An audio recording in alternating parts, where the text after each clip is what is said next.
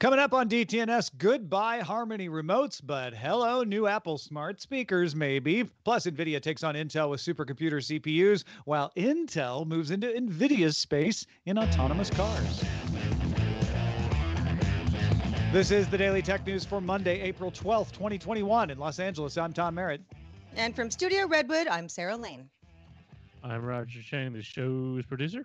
And joining us from the Big Apple, New York City, it's CNET senior editor Iyaz Akhtar. Hey, everybody, welcome to Monday, the greatest day that's ever existed since Monday.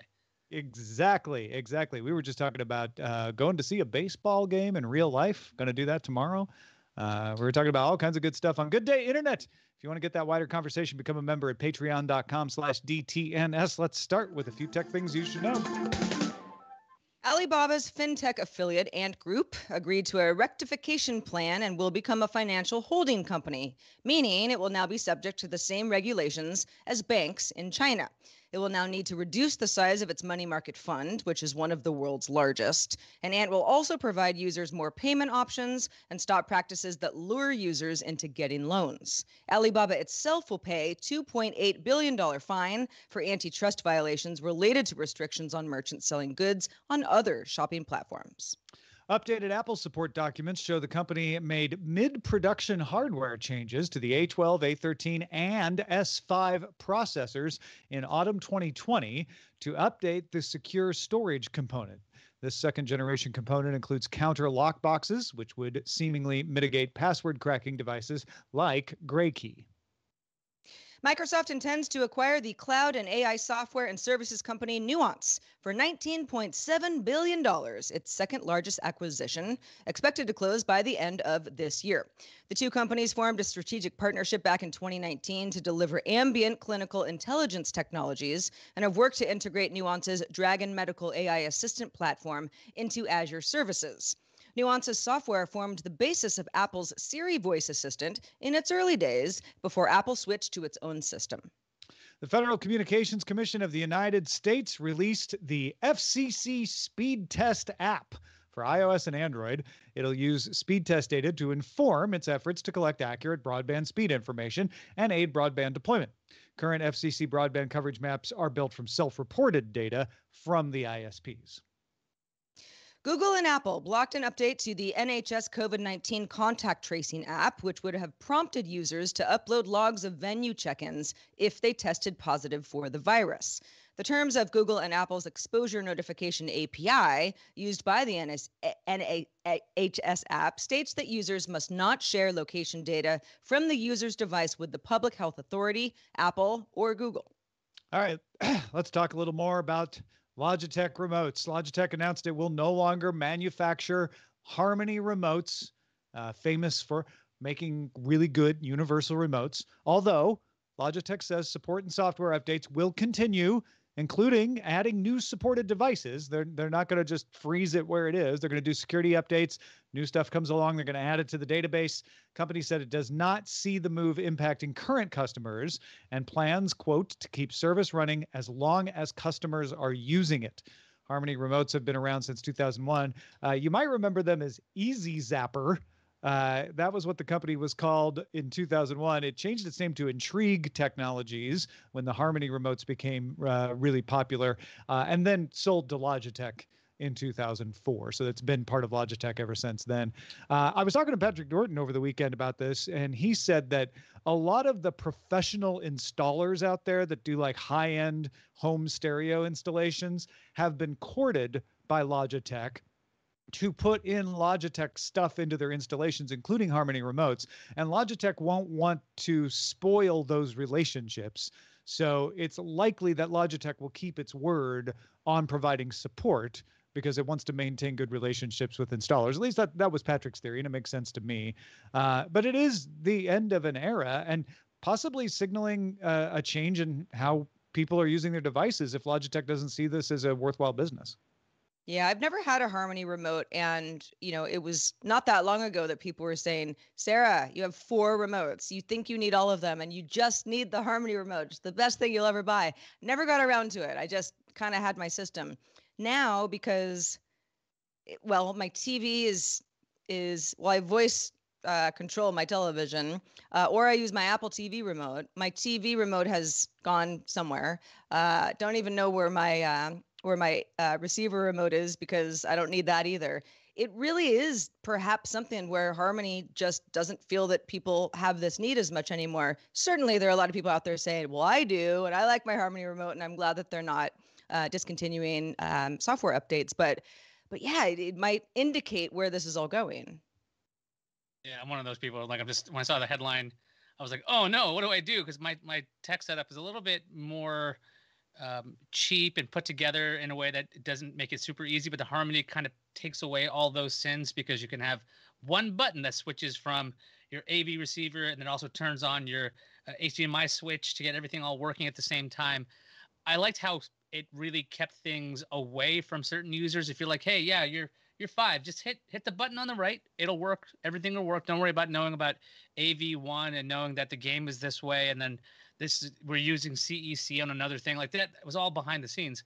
But Sarah, as you mentioned, that when it comes to all the voice control stuff, I find myself using Google Home products, using Alexa devices a lot when it comes to control. But the Harmony has been that little middle ground, the little bridge that can make it all happen. I'm really hoping that there's going to be some form of continuation when it comes to other universal remotes. CEC is quite good. You can control devices through your HDMI cables as long as they're connected in a chain. I just don't know how great they are when you have a really complicated setup. Either I got to get simpler or I got to find a better product.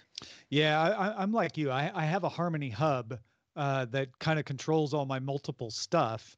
And I haven't actually touched the actual remote part of that system since we moved, maybe. Like, when I put it in the dock, I just rely on the Harmony hub to interact with Amazon Echo to control all that stuff. So I can see where Logitech is coming from, and I can see that a lot more devices are working directly with voice assistants, whether it's Google, Amazon, or something else.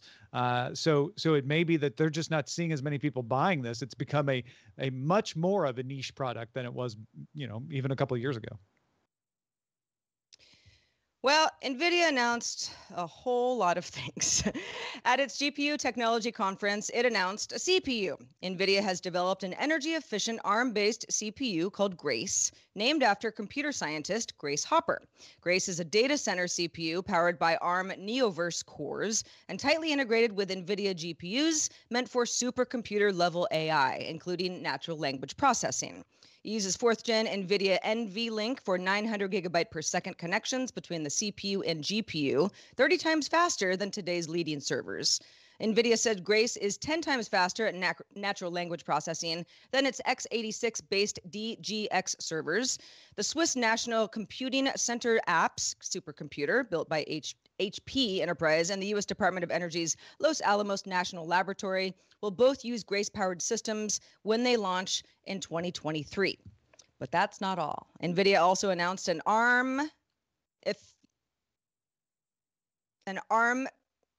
energy efficient.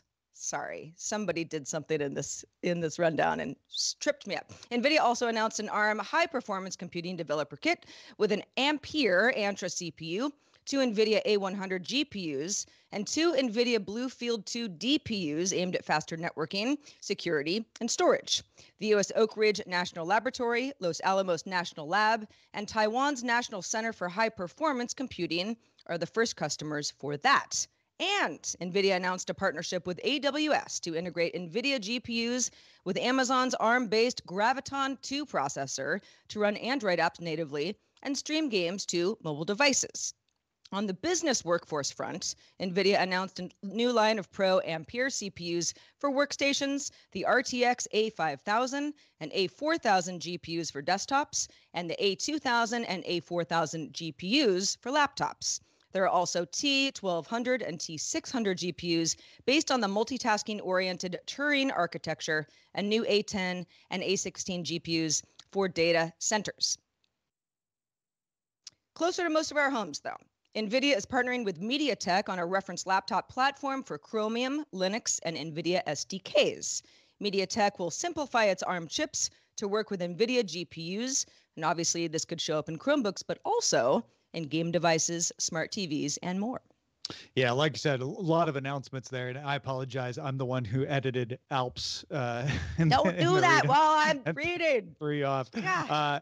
The main line here, though, is that Nvidia is making a CPU. It's not the first time it's made a CPU, but it's making a CPU for data centers that directly wants to get big companies to spend money when they're building supercomputers with Nvidia. That is Nvidia moving even farther away from just being a GPU company to being a full-on chip company that provides high-end chips to enterprise. And that's a big deal. Nvidia is really good at this stuff. And so I would expect that you don't get the Swiss National Computing Center or the Los Alamos National Laboratory to sign on unless you've really showed that you've got a energy efficient CPU that can do what those enterprises need to do. In addition to that, it's ARM based, right? This is another chink in the wall against Intel, where ARM can say we have more supercomputers running on ARM now because of Nvidia. Yeah, I saw this news and I was like, okay, what's going on? I saw that the CNBC was reporting that Intel stock was taking a hit based on the news, which is not that surprising because Intel does have a stronghold when it comes to data centers. And if Nvidia is coming after it, that should be frightening to any investor in general because Nvidia can be quite aggressive. I mean, when it comes to power and efficiency, they're really good at it. When I think about something like the Tegra 1, this thing came out years ago. It's still powering the Nvidia Shield, and it's still as fast as ever. It's still powering the Nintendo Switch. So even when Nvidia is like just kind of tinkering with something, they can have a product that'll work for way many years than I think that was even anticipated.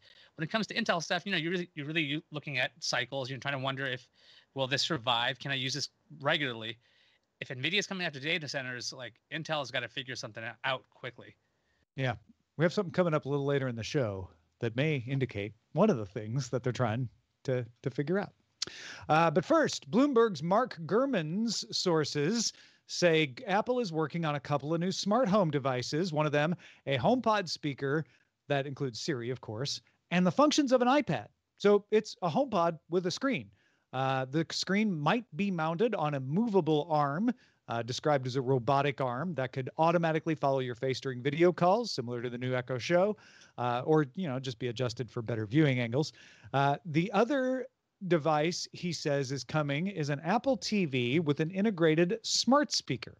It would have all the normal Apple TV functions, but also include a speaker that could be used even when the TV is off, as well as a mic and camera. That means you could ask Siri to do things, presumably all the normal things you might ask Siri, plus Apple TV specific things like launch a particular app or watch a particular show. Camera would be useful for video calls on the TV as well. So they're thinking, oh, if you've got this hooked up to your TV, maybe you're going to talk to grandma and the kids or whatever. These products are in development, so final features and whether either device will ship is still not determined. This is Gurman saying, my sources say they're working on them. Doesn't mean they're going to ship them. Apple did recently discontinue the original HomePod, though, and previous reports indicated a new Apple TV with a redesigned remote control was expected sometime this year. So maybe these are products that would follow on those expected announcements in a year or two. But the kind of thing that I think raises an eyebrow, because people have been wondering, why can't Siri do more and why is the HomePod so limited? This indicates that Apple at least is thinking along the lines of making more functional smart speakers. When I first got the Echo Show, and that was for a Live With It segment, and I've come to love it a lot, I had to kind of train myself not to keep wanting to pick it up and take it with me somewhere. It's you plug it in, you leave it there, you pick the right spot, and that's where it lives. You can talk to it from, certain areas, but if you want to touch it or look at text, you kind of got to be right there. So I was like, an iPad that you don't take with you and sit on the couch with, unless there's a perfect spot right next to the couch where you can, look at all your apps and do things with an iPad. My first reaction was like, oh, that seems annoying. It'd have to be in a perfect spot. But there's probably a lot of people who are like, most of the time my iPad is docked on my desk or, in this convenient place for me. So in that sense, it would be pretty cool. Yeah, I'm just thinking if you're going to have an iPad that's stuck, let's say it's based on iOS or something similar to that, with Apple's, I guess, renewed interest in widgets, I think that could be a really helpful thing for something like an iPad. So you have this glanceable information instead of just sticking with these tiny icons. You can see the weather really large, or you can see sections of your house through the Home app or other ways that would be better on a larger screen. I have yet to get a smart display in my house. I have a bunch of smart speakers, but I don't really think I need one of these devices. I think it makes a lot of sense for Apple to do it because some of the commands for Siri, I think, are a little bit strange. They're hard to figure out. I think you could have a lot more teaching involved when you have a screen on there, and also they have a great supply chain. So when it comes to using old displays that you would never want on an iPad, you're not really worried about like how close is the digitizing layer to the actual glass. You're not worried about that on a HomePod display.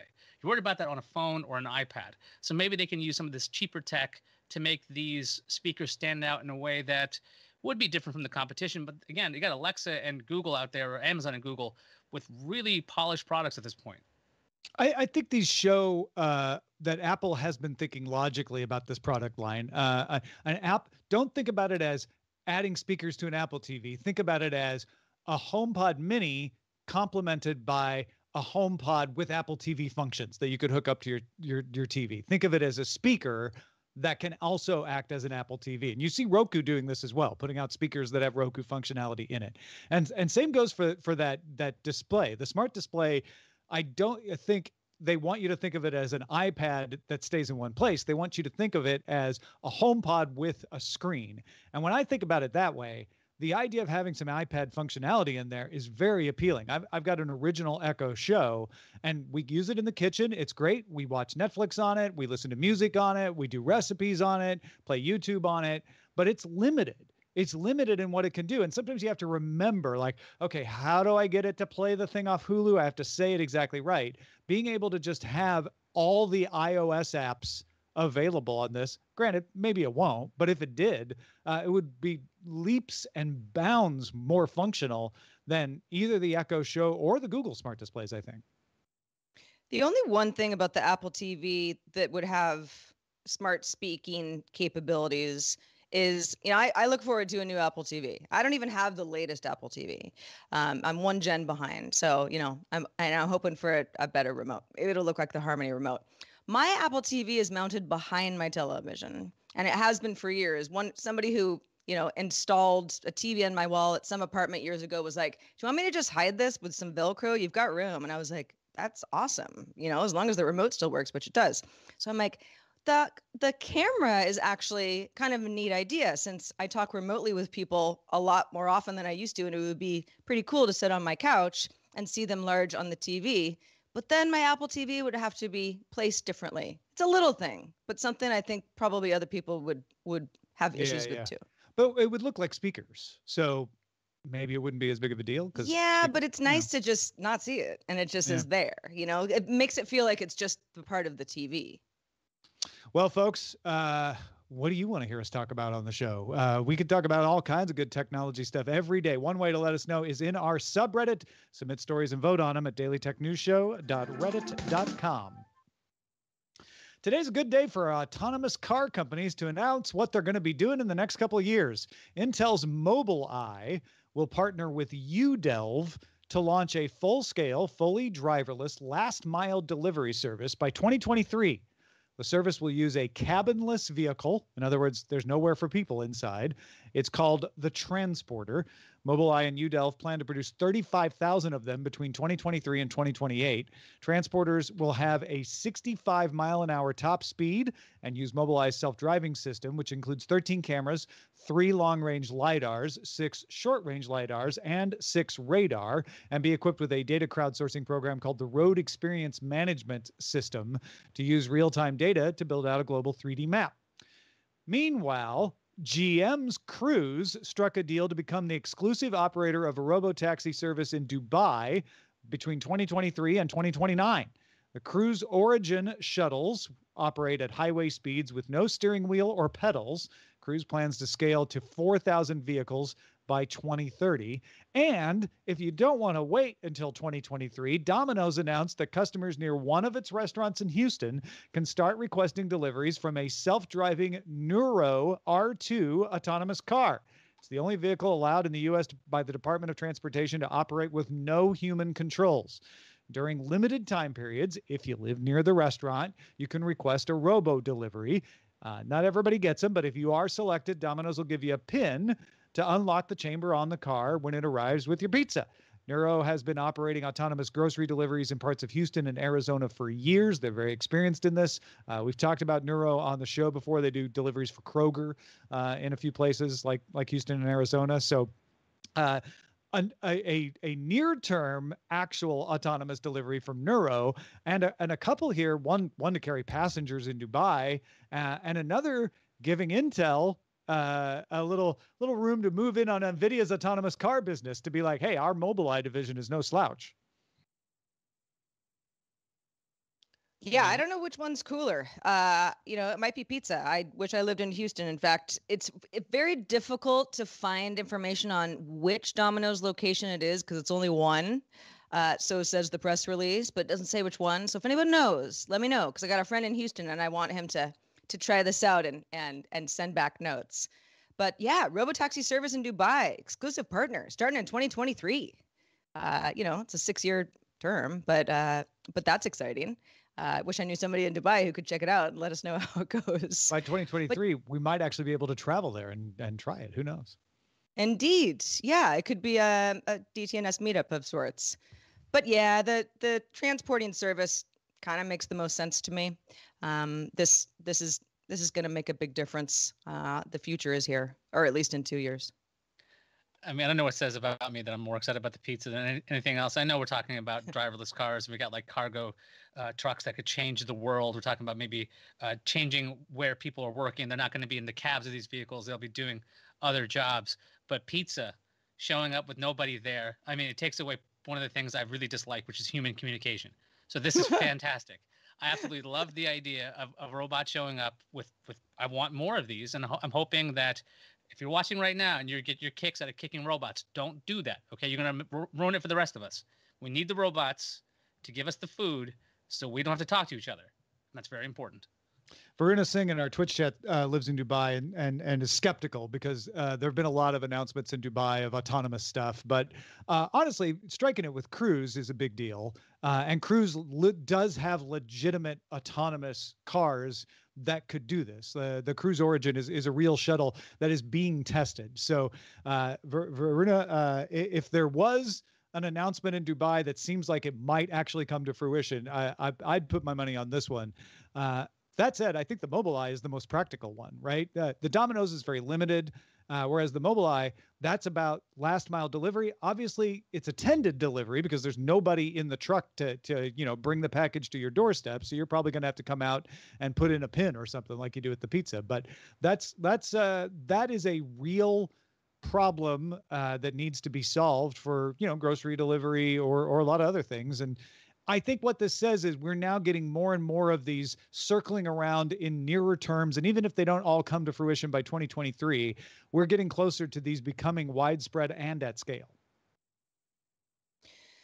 Well, the NFT craze has hit sports and sports entertainment, everybody. Topps will launch its first NFT-based baseball card collection, 2021 Topps Series 1 Baseball NFT, on April 20th, coming right up.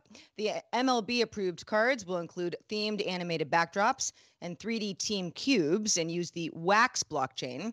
Meanwhile, the WWE held its first NFT auction for a 4-tiered set of tokens that feature movements in the career of The Undertaker. Iyaz, you're probably familiar. With a platinum tier unique NFT going for $100,000 down to a bronze tier available for $100. I am familiar with this. They were running ads for Undertaker's NFTs during WrestleMania the weekend. If I was not in this sector, I would think this is a joke, right? There's no way you're selling a video clip of The Undertaker doing something. But yes, they are. I honestly, I've looked into this topic, the whole field of it. I find this to be like an emperor's new clothes kind of thing. I don't know how long this is going to last. This is like, but good on the companies for making money where they can. I still think this is just not.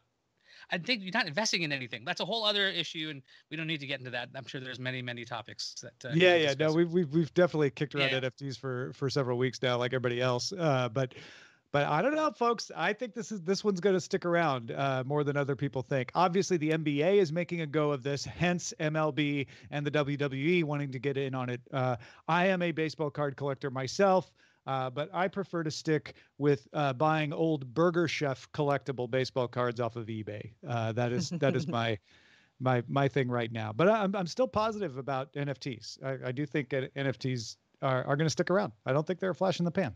We'll find out. All right, let's check out the mailbag.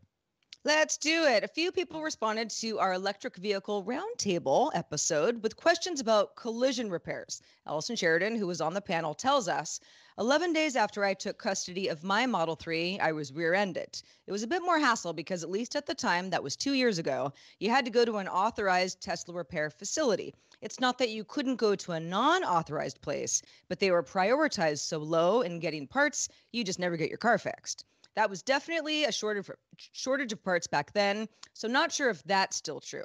My repair took about a week, and the place that I needed to go was a very reputable body shop in my area that I had used years before with my Honda. It was a fascinating experience because the guy we worked with let us go on a tour. We got to see about 40 Teslas mid-repair, which made me think of going through a hospital ward in a battle zone.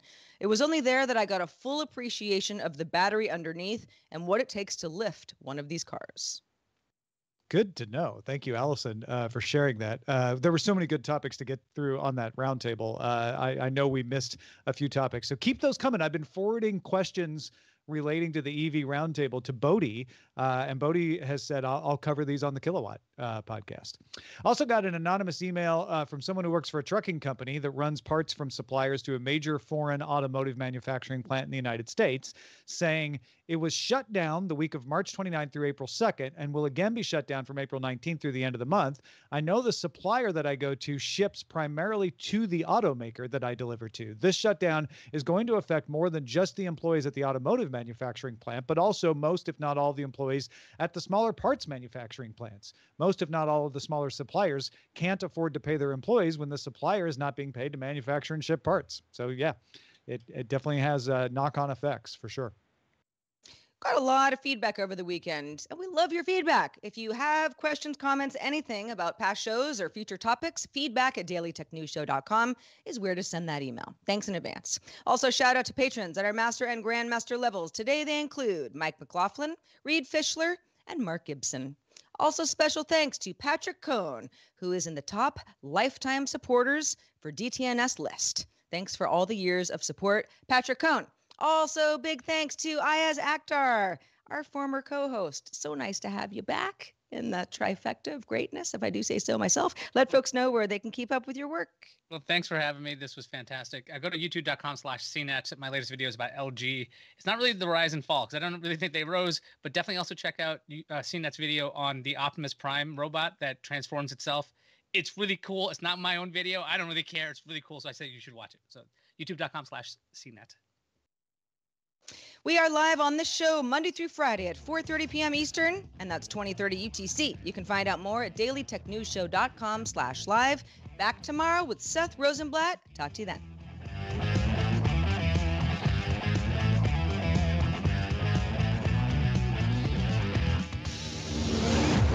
This show is part of the Frog Pants Network. Get more at frogpants.com.